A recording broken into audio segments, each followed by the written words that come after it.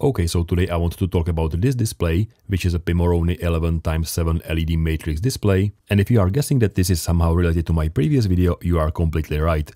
So the last time I've created a gear indicator for manual transmission cars, and now I'm exploring the options as to which display I can put inside the shifter knob. And as you can see, this display is almost a perfect size. And not just that, it's also very bright, and unlike other LED matrix displays, you can set the brightness of each individual pixel. By the way, I'm not even running this display on the full brightness at this point, it's like the half of the brightness and it's super bright. So today I will show you how you can use this display together with the Arduino UNO and how to show those nice animations of those individual images of those individual gears appearing and disappearing. And hopefully this will give you some ideas how you can use this display in your own projects.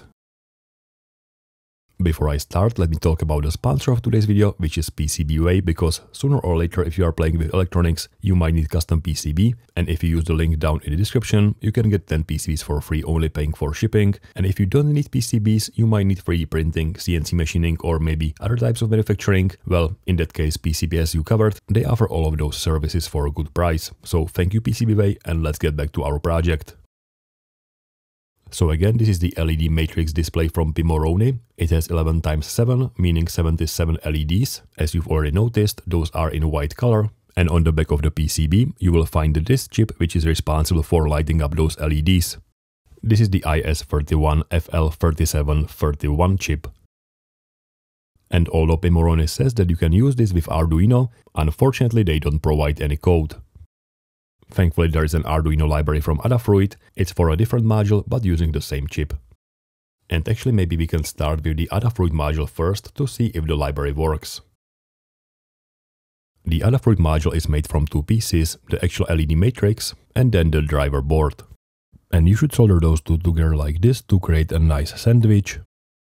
Since there is nothing on the top of this PCB and nothing on the back of this PCB, but I've soldered the female header pins on this driver board instead, and this way I can switch between different LED PCBs, because you can get those in a few different colors, and I do have those in a few different colors. Adafruit has a nice documentation, but it's not that much needed for the connection, because this chip uses the I2C connection, which means that the VCC and the ground will go to 5 volts and ground, and then the SDA, the serial data, will go to pin A4 on the Arduino UNO, and the SCL, the serial clock, will go to pin A5 on the Arduino UNO. And with everything connected, we can jump to the Arduino IDE. And in here we need to install the library. The chip's name is IS31FL3731, and thankfully the library name is the same from Adafruit. I will click the install button and then we can jump to File, Examples, locate the library name and open, for example, the Swirl demo. We don't need to make any changes in here, so just select the Arduino UNO and click the upload button. And after uploading the sketch, we should see a very nice fading animations of those LEDs. Again, I have multiple boards, the one with blue LEDs, also a board with yellow LEDs, green LEDs, and also white LEDs. I believe I have one more board, this one is with red LEDs. I really like this one, it reminds me of this chaser light effect from Knight Rider. Anyway, let's get back to our project. The Adafruit board works and it looks great, and I'm sure I will use it for my future projects, but for now I want to use this Pimoroni board. And since it uses the same chip and the same I2C connection, I wonder what happens if I just connect this board to the Arduino UNO. And the answer is nothing happens, unfortunately. And that's because this board uses a different I2C address. On the back of the PCB, you can see that if we don't cut this trace, the address will be 0x75, and if we do cut this trace, the address will be 0x77. On the Adafruit board, it's a little bit more complicated. If we solder those individual pads, we can switch between addresses 75, 6 or 77, but the default I2C address is not listed on the board.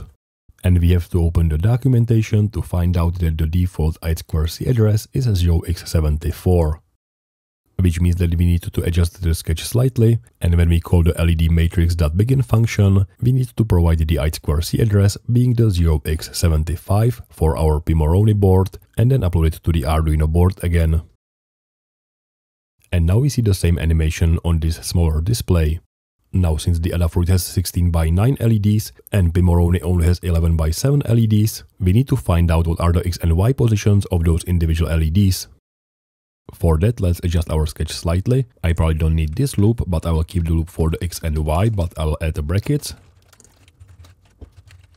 For example, like that, and this will go over every single pixel, and I will just light up the pixel by setting the value to, for example, 60, and then wait a little bit longer, for example, 2 seconds. And before I wait, I will print the X and Y value, so I'll just say that the X position will be the variable X, and then do the same thing for the Y position. And maybe if I want, I can also turn off all the other pixels by calling LED matrix.clear function, and then upload this sketch to the Arduino UNO. And after this is uploaded, I will open the serial monitor by clicking this icon. Make sure to set the correct speed, which is set to 9600 bauds. And you see we have the X and Y position for the currently lit pixel, which means that all that's left to do is to take the pen and paper and capture those positions.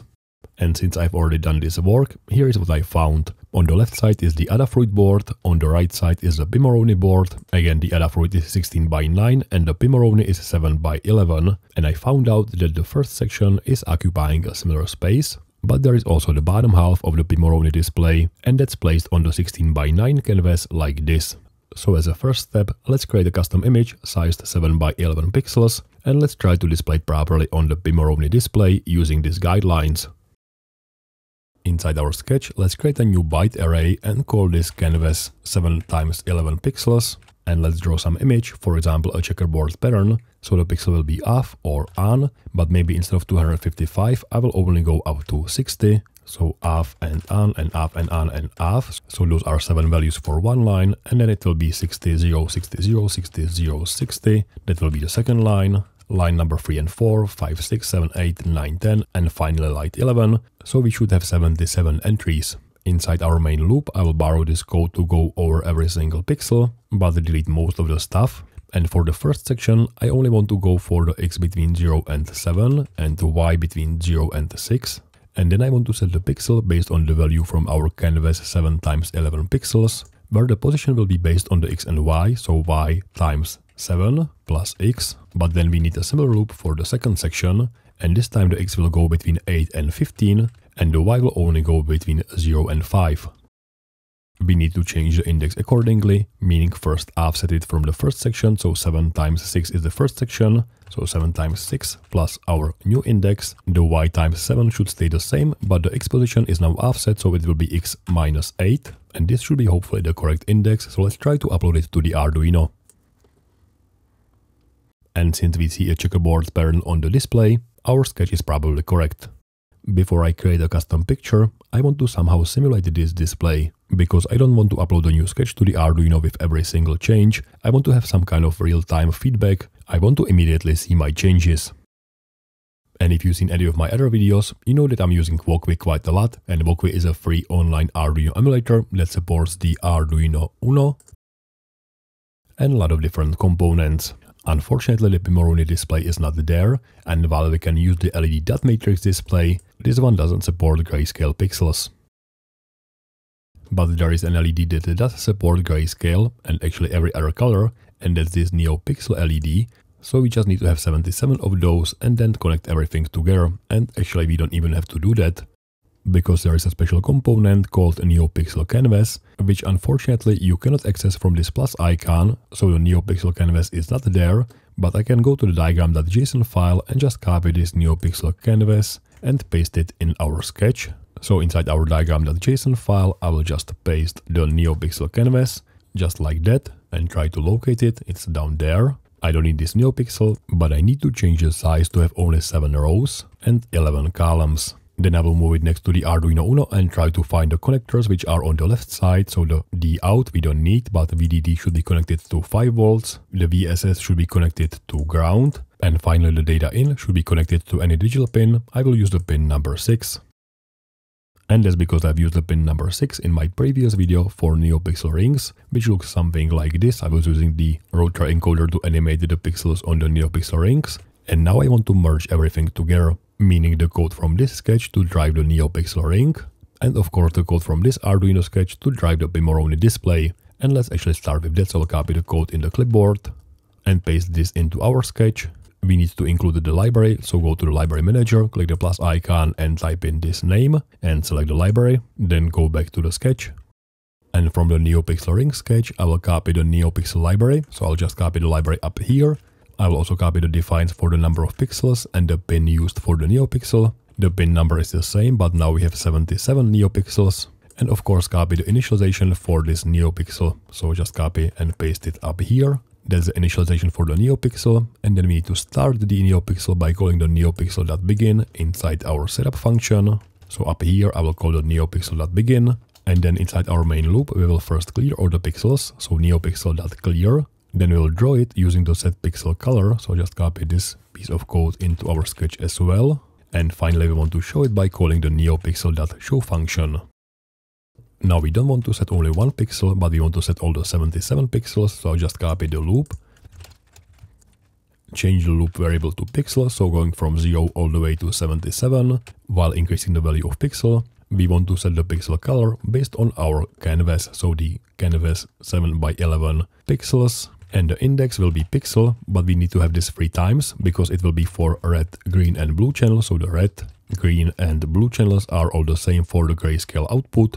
And then we of course need to include this NeoPixel library in our sketch. So go to Library Manager and add this NeoPixel library.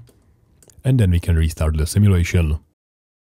And we don't see anything on the NeoPixel canvas, but we do some message down here saying the IS31 not found. And if I look into the setup function, we are trying to connect to the Pimoroni display. And if it doesn't happen, we will end up in the infinite loop. But obviously there is no Pimoroni display present in this simulation, so I'll just comment out this while function and just not worry that we are not connecting to the Pimoroni display and restart the simulation one more time. And after a few seconds, we should finally see the content on the NeoPixel canvas, and that's exactly the same thing that we see on our Pimoroni display.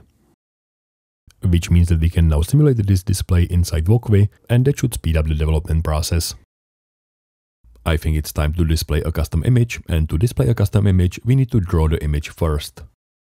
For that I will be using Photopea, which is a free online graphic editor similar to Photoshop. I will create a new file in the size of our display, which is 7 by 11 pixels, set the background color to black and create the image. Now obviously this image is very tiny, so I'll zoom in as much as I can. Then create a new layer by clicking this icon, right click the brush tool and select the pencil tool, make sure to set the size to only 1 pixel, and we can start drawing our image. And I think that I will draw something like number 3.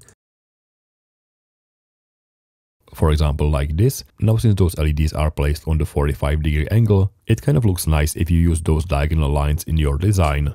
This image only uses black and white colors, but we can also display grayscale values, and for that I will lower the opacity of the pencil tool to, for example, only 20% and start filling other pixels, for example like those corners, maybe like so. And I can also select the eraser tool, set the mode to pencil tool to only 1 pixel, lower the opacity to also maybe 20% or so, and start fading out some pixels like maybe those corner pixels as well. And I think that something like this looks nice.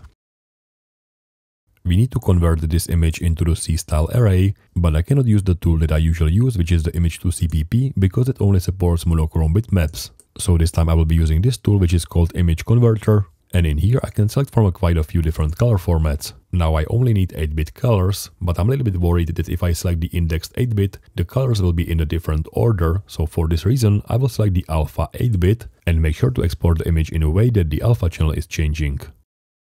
Because right now if I take a look at the alpha values, they are all the same for all those pixels. But I think that what I need to do is to just hide the background layer, and now the background has the alpha of 0 being fully transparent. Most of the pixels are fully opaque, having the alpha of 255, and some of them has the lower alpha value. So I can just go to File, Export as PNG image, give it some meaningful name, and click the Save button. Then select this image in the online converter, so select this image. We want to export this as the C array and click the Convert button, and that will create a C file that looks something like this. Now we are only interested in this array, so just copy this array and paste it in our walkway sketch, and instead of all those keywords, I will just say this is the byte array with the name of digit 3 map. Maybe I will just rename it to bitmap digit 3, and then I want to display it on this NeoPixel matrix. So what I will do is I will just copy the content of this bitmap digit 3 into the canvas 7×11. So before everything else, I will just copy the loop for every pixel, and in here I will say that the canvas 7×11 of the index pixel equals the bitmap digit 3, also of the index of pixel, and then I will restart the simulation. And somehow it looks quite wrong.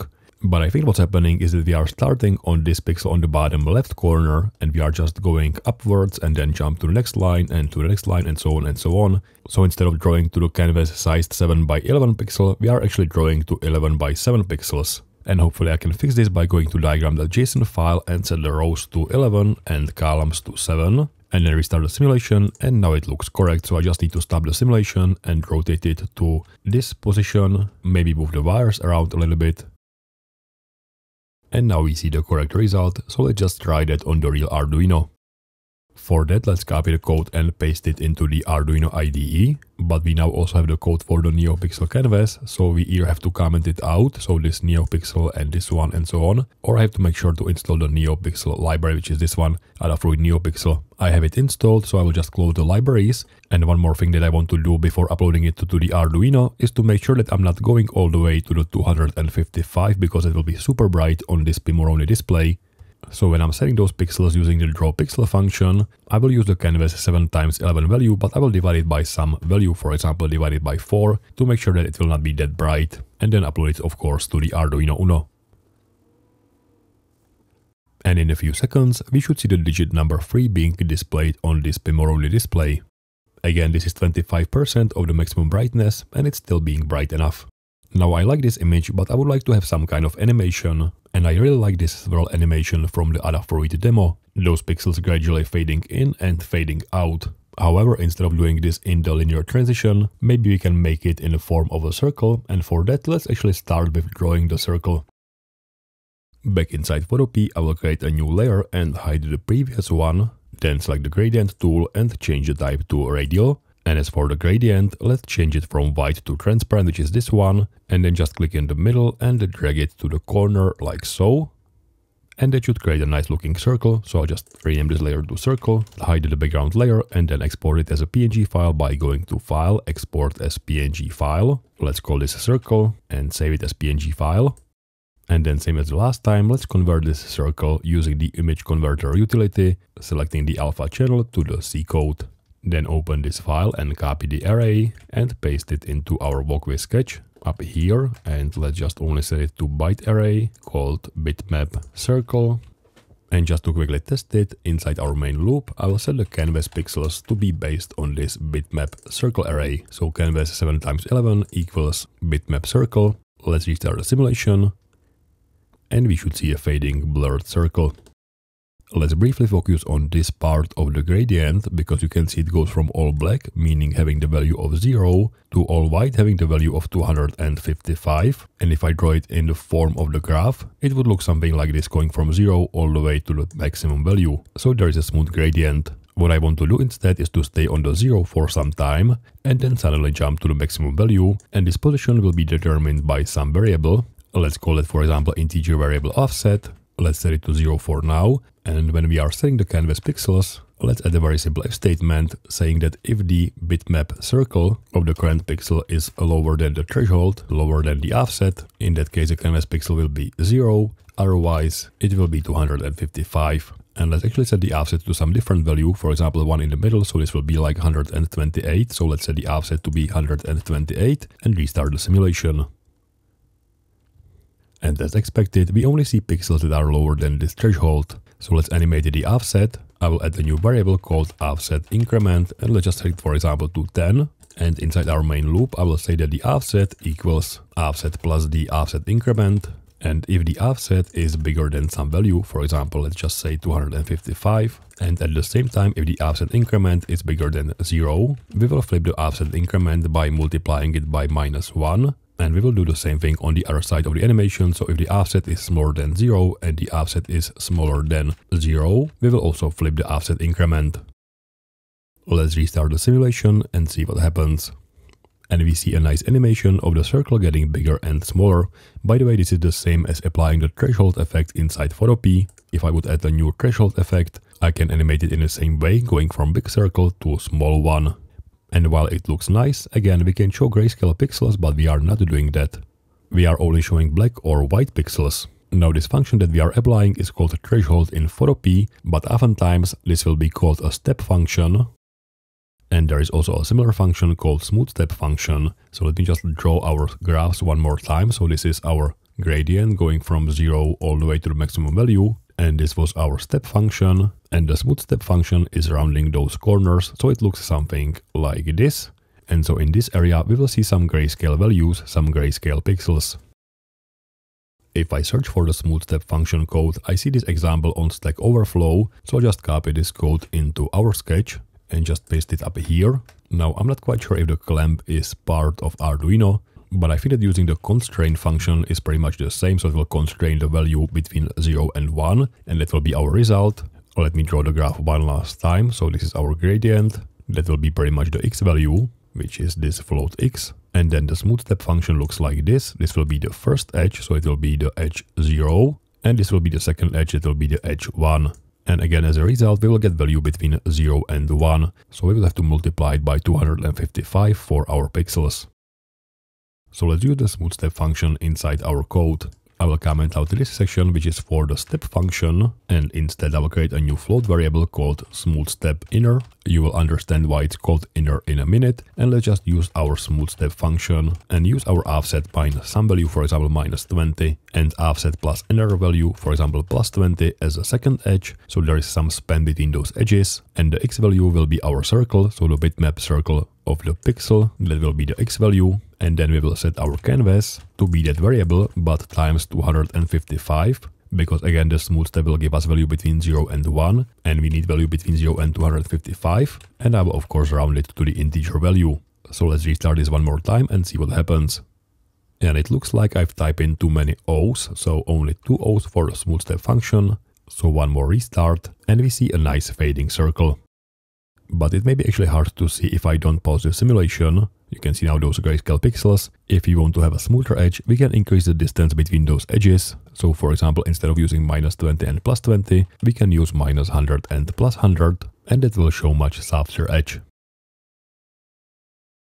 Now if I stop the simulation at a certain time, you will notice that, for example, this edge pixels doesn't go all the way to white color, and the one in the middle doesn't go all the way to the black color either. The fix is simple, we just need to increase the range of the offset animation, not going from 0 to 255, but maybe from 400 to, let's say, minus 200. And if I do so, you can see it goes all the way to the white color on the edges and all the way to the black color in the middle. And since we haven't tried the sketch on the real Arduino for a while, let's do that. I will copy the code into the clipboard and paste it into the Arduino IDE and just hit the upload button. And we are almost finished with the project, but I still want to do a few more changes. Instead of animating the circle, I want to animate just the outline, and as I do so, as the outline is moving around, I want to also reveal our image of the digit number 3. So let's do that one step at a time. First of all, let's see what happens if we switch the edges. So the edge 0 will not be minus 100, but it will be plus 100, and edge 1 will not be plus 100, but minus 100. And for that I will create a new variable, and this time I will call it smooth step outer, and use the same smooth step function, but again the first edge will be plus 100 and the second edge will be minus 100. And then of course show it inside our canvas, so smooth step outer times 255. And if I restart the simulation, now the circle is on the outside. Now to get the outline, we need to somehow combine the smooth step inner variable together with the smooth step outer variable. And let's draw the graph one last time. Alright, now we have one smooth step function that looks like this, and the second smooth step function that looks like this, and this is not very helpful because, this is not getting anywhere. But what I can do is I can move one of those functions more to the right side, so it will look something like this. And let's delete the all functions, so now we have two smooth step functions which looks like this. Again, this is 1 and this is 0, and we can multiply those together. So 1 times 0 will be of course 0, 1 times 1 will be 1, and here 1 times 0 will be again 0, and anything in between will look something like this. So this will be our final function, and this will be the edge, the outline that we will show. So let's get rid of those drawings and change the code accordingly. We need to move those smooth step functions a little bit, and let's actually move both of those. So this will be minus 100, but instead of plus 100, I will set it to minus 5. And the second one will stay to plus 100, and the second edge will be plus 5 instead. So there will be very little spacing between those smooth step functions. And then I want to of course multiply the smooth step inner together with the smooth step outer function, and that should give us the outline. So let's restart the simulation, and we have a nice animated outline going in and out. Revealing the image, the digit number 3 is quite simple. We just need to combine the image with one of those smooth step functions, and I think that we can use the smooth step inner function. So let me actually just visualize what's going on. Just showing the smooth step inner function. This is the circle in the middle, and if we multiply it with our image, the digit number 3, the only visible pixels will be where the circle is visible. So let's create one more float variable and call this reveal image. And for that I will multiply the smooth step inner with our bitmap digit number 3 pixel, and then of course show it so the canvas will be just the reveal image. And if I restart the simulation, we see the digit number 3 appearing and disappearing. So as the last step, let's combine this image animation together with our outline animation. And we can do that simply by saying that the final pixel is the reveal image plus the outline, which was previously calculated as the smooth step inner times smooth step outer times 255. But if I do it like this, you see some strange looking pixels during this animation. And that's because we don't want to get over 255, and that's something that we are probably doing, because this outer edge could be 255 and the reveal image could be also 255. So we want to constrain the value to only go between 0 and 255. And with this last change, we see a nice animation of the digit number 3 appearing and disappearing, which means that the only thing left to do at this point is to run it on the real Arduino.